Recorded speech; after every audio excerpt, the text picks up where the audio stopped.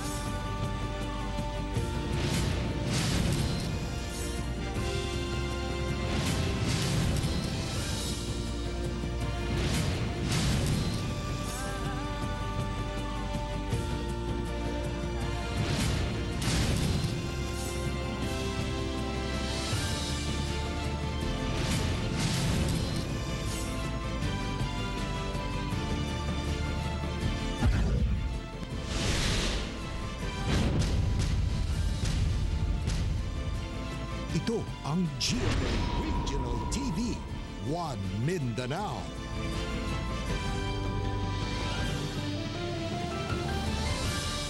May ngapon Mindanao, kini ang GMA Regional TV, One Mindanao. Hatod namo ang pinakadagkog, pinakulahing balita sa Mindanao. Ako si Teco Campo. Sara Hilomen Velasco, live gikan dinhi sa GMA Davao Complex. Cyril Chavez, live gikan dinhi sa GMA Cagayan de Oro Station.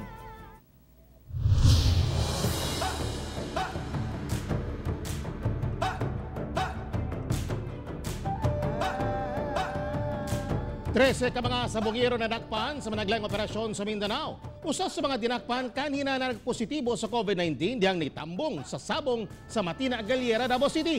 Ana ang report ni Sheila Vergara Rubio. Gilayong giambakan sa CIDG Davao ug Baguio Police ang na-report nga sabong sa Barangay Tawan-Tawan, Baguio District niadtong Sabado sa hapon. Positibong naaktuhan ang pagpinustahan og away sa manok ug gining nasikop ang 11 ka mga sabongero. Isa sa mga pahimangno pud nato ma'am sa publiko nga dili na ta kumbaga mo engage aning cockfighting kay ginadili gini sa ato labi na diri sa syudad sa Davao sa executive order. Gilama dinakpan nga sila si Ricky Ahok, Emmanuel Chanco, Philip Salajo, Ariel Lopez, Ronald Basan Jr., Chardito Canoy, Emerito Taliping, Reynaldo Ramos, John Vincent Hamili, Marcelino Ostero Jr. ug Andrew Tan. Nakumpiska gikan sa mga dinakpan ang pipilak makagamitan sa pagsabong, ingon man ang pusta nga mobalor og kapin 100,000 pesos. Usa sa mga dinakpan ang kanhi na igo sa COVID-19 dihang nagsabong sa Matina Galiera ni adtong Marso. Na-apprehend isa po siya sa biktima atong unang diha sa sabungan no sa Galiera. So isa sa atong gitan-aw diha pod kining basic carrier pa siya ba. So right aware ato ang gi-swab test siya, swab test nato and nag-negative po siya.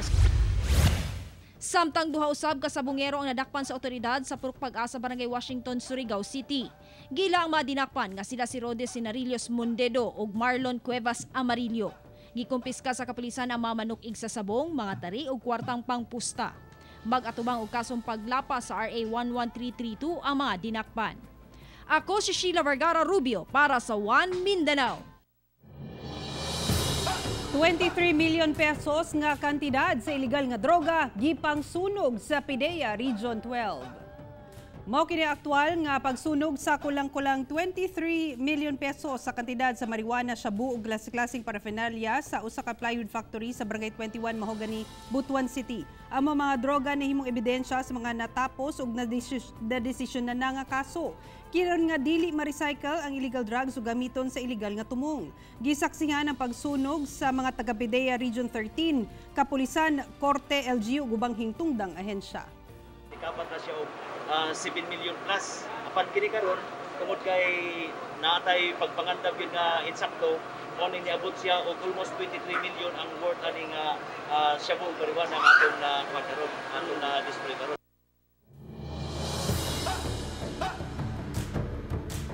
Kasamtangang sangguniang kabataan chairman sa usa ka barangay sa Cagayan de Oro City na dakpan sa gihimong bypass operation sa kapulisan. Ani ang report. Atol sa gilusad nga anti-illegal drugs operation sa kapulisan sa Carmen sa Cagayan de Oro City, nadakpan si Chuck Grover Yanez, 26 anyos, kinsa kasamtangang SK chairman sa barangay Balulang. Matod pa, sukad milingkod ang sospek sa iyang katungdanan, gimonitor na kini sa otoridad, labi pa nga anaa kini sa drugs watch list. Napalit gikan sa sospek ang usa ka pakete sa gituwang shabu, bugti sa 1,000 pesos nga mark money. Ug sa pagkapkap sa sospek, laing 5 ka sachet sa sabu ang nakuha kaniya nga mobalor ngadto sa 20,400 pesos. Actually, ang area of operation niya no, dili lang sa Balulang no. Within nearby barangay, nga neighboring barangay. So kay diri man sila nilakpan sa kuan, Samban Village. Dismayado sab ang otoridad, labi pa nga elected official ang dinakpan ug inay mahimo kining maayong ehemplo na lambigit naman hinuon kini sa illegal nga binuhatan. You are the influencer ba sa mga youth bitaw. Nya karon baliman ang iyang influencing sa drugs man ang iyang inahimo. Gisulayan sa One Mindanao nga makuha ang pahayag sa sospek apan mibalibad kini nga moatubang sa kamera. Kasong paglapas sa RA 9165 ang atubangon sa sospek. Kauban si James Yap sa kamera. Ako, si Cyril Chavez para sa One Mindanao. Dunay hangyo ang pipila ka environmental group sa Davao City sa planong pagputol sa mga nara sa Matina alang sa road widening project sa maong area. Ani ang dugang detalye sa live report ni Sheila Vergara Rubio. Sheila. Sara, nakaabot na usab ang maong mulo ngadto kang Mayor Inday Sara Duterte ug giuyunan sa mayor ang panawagan nga kung mahimo dili pamutlon ang maong mga karaang kahoy. Kini mao ang sulat sa mga environmental group ngadto sa DPWH 11 nga paghangyo nga unta usbon ang plano sa maong ahensya nga pagputol sa 8 ka punuan sa nara sa atubangan sa Ateneo de Davao Grade School alang sa paghimuong laybay o road widening project. Ang nara nga national tree sa nasod makonsidera nga pahurutay na. Busa dili angay nga putlon, hilapi pa nga gasaka ang urban heat index sa syudad. Busa gikinahanglan ang mapunuan aron maminusan ang kainit ug polusyon. Kung pwede lang dili na jud unta bawasan ang mga kahoy sa urban areas. Kung pwede pa nga dungagan nato nga dungagan, no, dili lang jud nato siya bawasan. For now, manggod ang among ginapaabot nga unta, no, kay nagsulat naman ni sa DPWH, amo pong i-copy furnace si Mayor Inday. We are hoping, no, na ay makitabong negotiation. Nakaabot sa mayor ang maong concern ug sumala niya nga kung dunay igkasugyot ang mga environmental group nga paagi nga mapadayon ang proyekto nga dili maputol ang mga kahoy, mas maayo nga ilakip kini ug presenta ngadto sa DPWH. Nasabtan sa mayor ang punto sa maong grupo ug bisan siya masayangan kung putlon ang maong mga nara. Of course, we want more trees. Nagsige man ganita og tanong no ug nagatriplan kaning month of November for Clean Air Month, we planted more than 100 trees, no, para madunagan ang ating mga punuan na sa Davao City. Gilauman sa mga environmental group nga dunay dialogo nga mahitabo lakip na usab sa Ateneo tingalig dunay masabutan nga mas maayong solusyon nga papatuman ang proyekto nga dili masayang ang mga kahoy.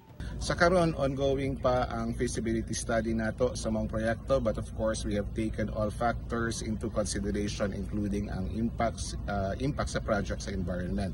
In fact, isa sa mga requirements nga gina-applyan sa DPWH is ang ECC or Environmental Compliance Certification or Certificate of Non-Coverage or CNC from DNR, whichever is applicable. We can assure everyone that we will get the necessary permits before we embark on any project which will require us to replace the said trees kung kinahanglanon. Sara, gilauman ang positibong aksyon o positibong desisyon sa mga hangyo nga mapatuman ang proyekto nga walay mawagtang nga heritage trees sa syudad. Sara. Okay, dagang salamat, Sheila Vergara Rubio. Dead on the spot ang usa ka lalaking mukaon lang unta sa usa ka restaurant sa Purokwan, Barangay Abaga, sa Lala, Lanao del Norte. Human gipusil sa wala mailhing suspetsyado. Nailahan ang biktima nga si Adudin Tandayaw, kinsa nagpark lang sa iyang sakyanan. Diyang gipusil sa suspect nga miikyas human sa krimen. Gisulayan kini og gukod sa usa ka pulis nga nagkaon sa maong restaurant di atong tungura. Apan wala na niini naabtan ang suspect. Na-recover gikan sa crime scene ang basyo sa caliber .45 nga pusil. Sa Butuan City, patay ang mag-uuma nga si Jobel Barbadillo maandag. Human gipusil sa Purok 7, Sitio Patagon, Barangay Antikala. Matud sa kapulisan gamit ang homemade firearm. Gipusil sa suspect nga si John Paul Mandag sa lahay ang biktima og naigo sa ulo. Hinungdan sinanaling kamatayon ni ini. Ginapangita na karon sa otoridad ang suspect kinsa misibat human sa krimen o ginaimbestigahan ang motibo sa maong krimen. Samlang Cotabato, patay ang lola nga si Thelma Peroy human maligsan og motor dihang mitabok sa National Highway sa Purok 5 Barangay Lika. Nakahiagom kini og samad sa ulo ug nabali ang tuong tiil ni ini. Nadala pa ang biktima sa ospital sa Kinapawan City apan namatay kini. Nakustodiya na sa kapulisan ang sad-an o posibleng mag-atubang kini og kaso. Samtang sa Barangay New Rizal Samlang, nagtinabangay ang MDRRMO ug kabomberuhan sa pagguha sa patayng lawas ni Soriano Baan 50 anyos nga napalgang naglutaw-lutaw sa water impounding station sa Purok Sambag. Matud pa, Martes sa gabi, ulahing nakita ang biktima nga gikan sa pamalayi sa Purok Kawa-Kawa sa maong barangay ug miuli kuno nga hubog.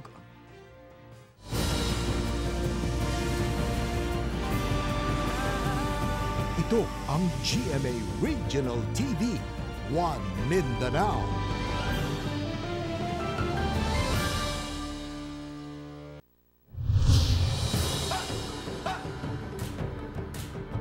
Anak ni Bayan Muna Representative Eufemia Culyamat patay sa enkwentro kontra militar sa Mariatag, Surigao del Sur. Ay ang detalye sa live report ni Rial Soroche. Rial!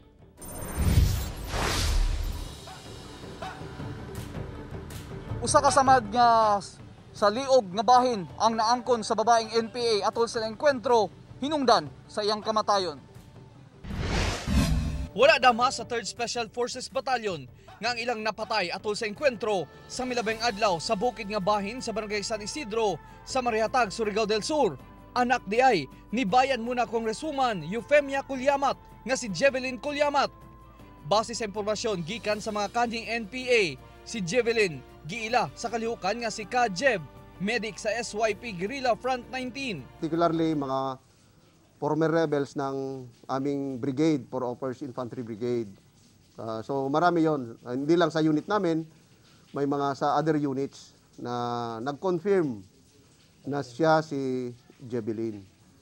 Na-recover usab sa encounter site ang 5 katag-as nga kalibre sa baril, mga bala, gamit sa paggama og bomba, ingon man subversibong dokumento. Gilimod sa kasundaluhan nga gibastos kuno nila ang patayng lawas ni Jevelyn. Gani ginaog pa nila ang patayng lawas o gipahiluna sa balay sa igsuon ini sa lungsod sa Lianga. Halos kalahating araw na naglakad yung aming tropa para dalhin siya pababa. Binuhat siya. No?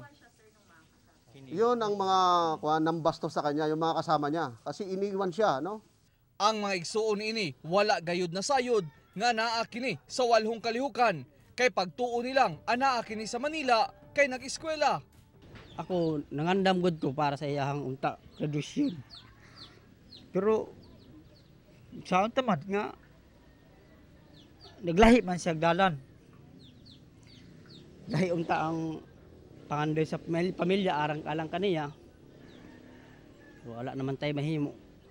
Sa giluwat nga pahayag ni Bayan Muna Representative Eufemia Culyamat, gikonsidera kuno nining bayani ang anak nga nakigbisog sa katungod sa mga lumad. Wala namang kaming ginagawang military abuses dito, no? Sumampa siya dahil siguro dahil sa impluwensya ng kanyang mga kamag-anak. Kauban si Jojo Solarte sa kamera. Ako si Rial Soroche para sa One Mindanao.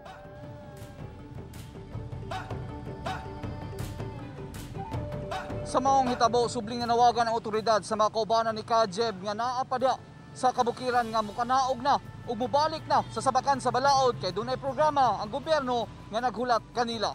Tek. Okay, daghang salamat Rial Soroche.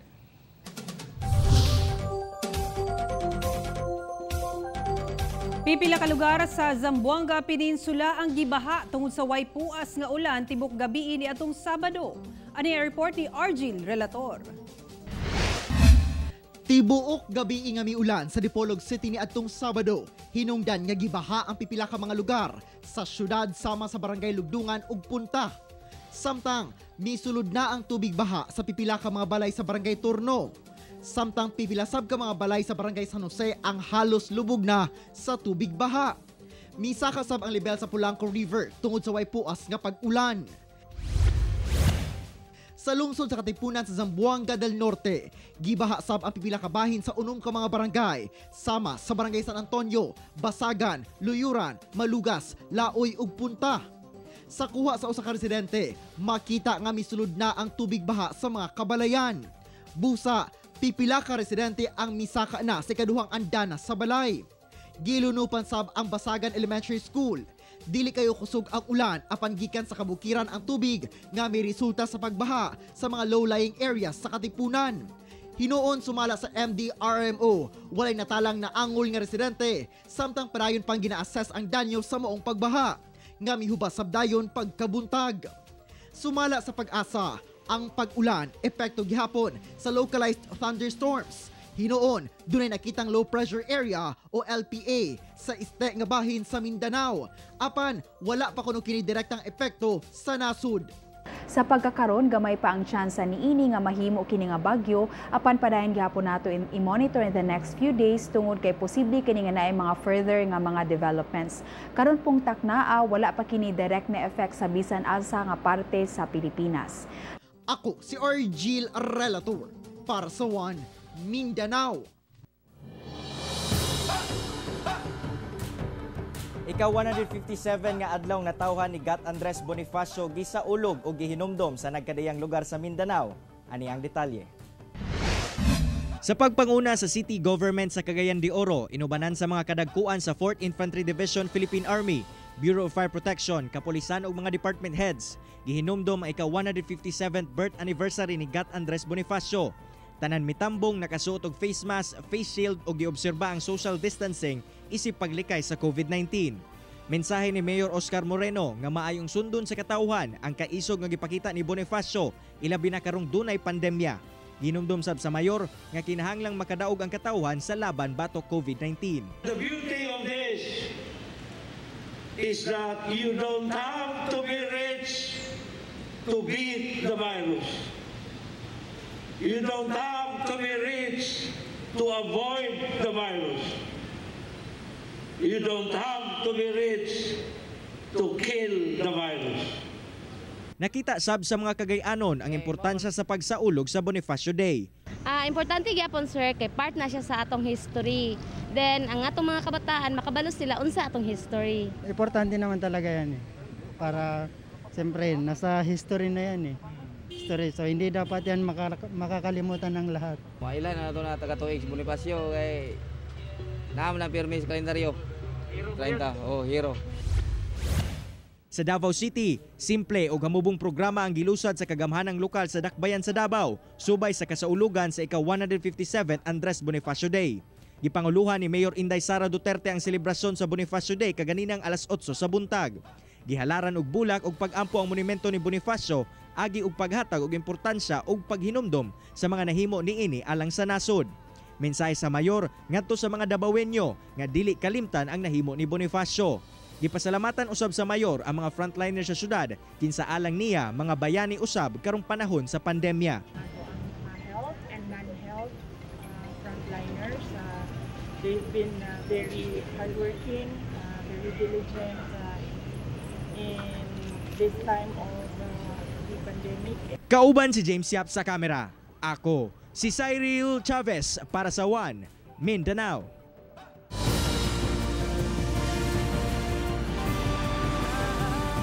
Ito ang GMA Regional TV, One Mindanao.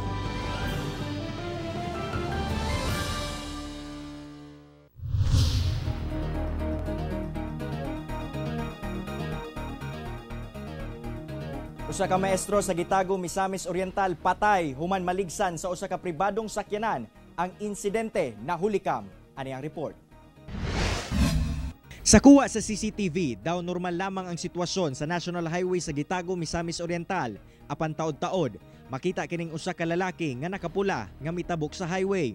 ug pag-abot niya sa tunga sa dalan, kalit kini mihunong. Dayon makita ang usa ka sakyanan ug mibangga sa lalaki, hinungdan nga halos nilupad.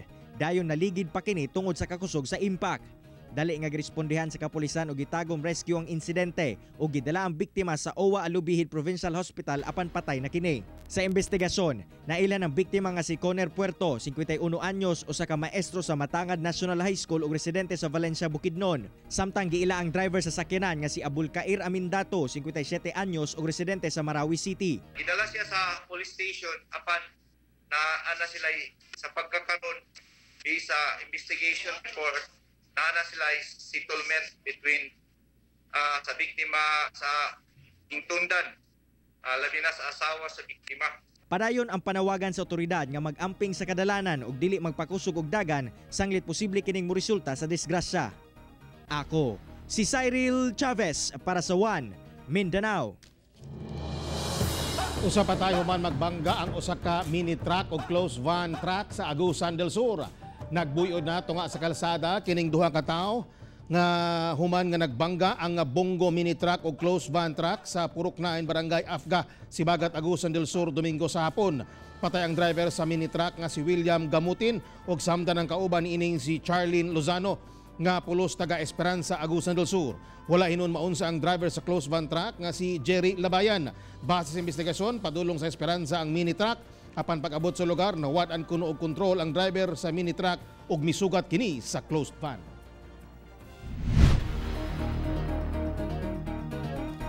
Gilaraw ni Mayor Inday Sara Duterte nga magpabilin gihapon nga mapailaw ang dakbayan sa Davao ubos sa General Community Quarantine sa mga musunod nga semana.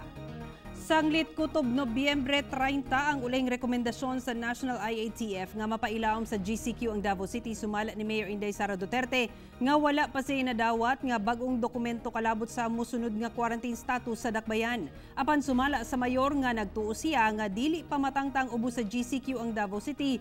Ilabi na nga dili pa dayon makitang epekto sa mga unang semana dihang napatuman kini. Busag ituuhan niya nga magpabilin sa GCQ ang Davao City. So far, wala kami nakakuha o document with regard to sa ato ang quarantine classification diri sa Davao City. But as I said last, kaming nilabay na semana we should expect na it will be the same quarantine classification because usually ang isa ka quarantine classification makita nimo ang iyang effect in 14 days or more lang.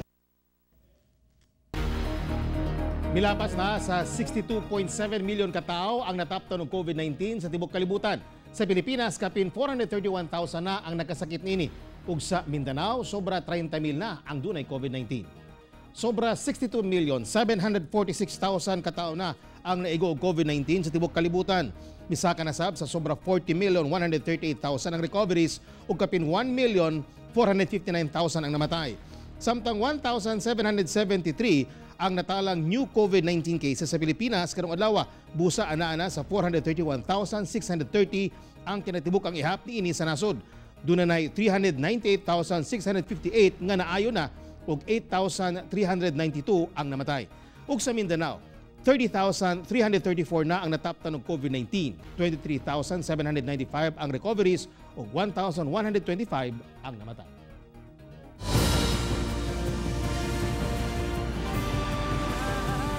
Ito ang GMA Regional TV, One Mindanao.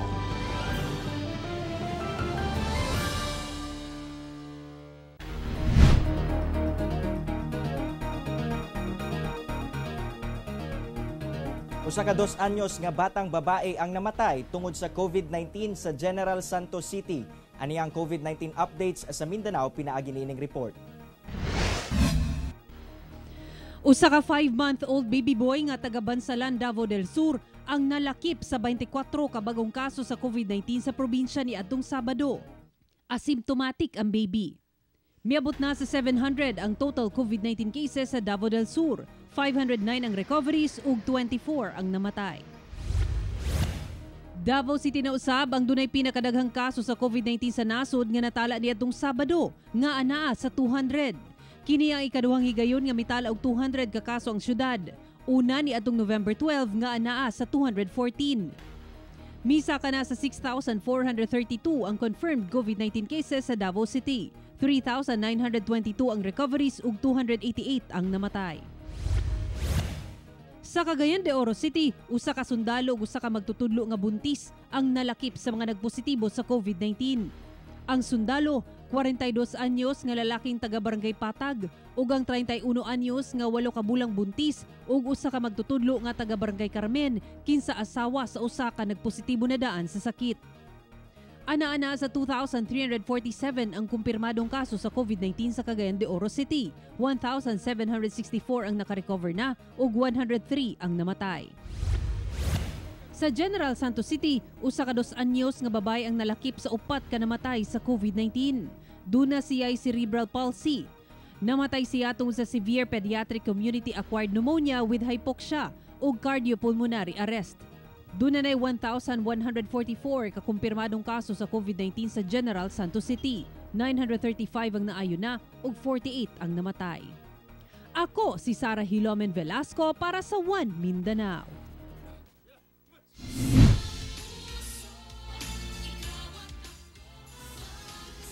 Mabati na gyud ang Kapaskuhan sa pipila ka lugar sa Mindanao karong nagkaduol na kini. Sayro nato kung asa kini pinaagi nining report.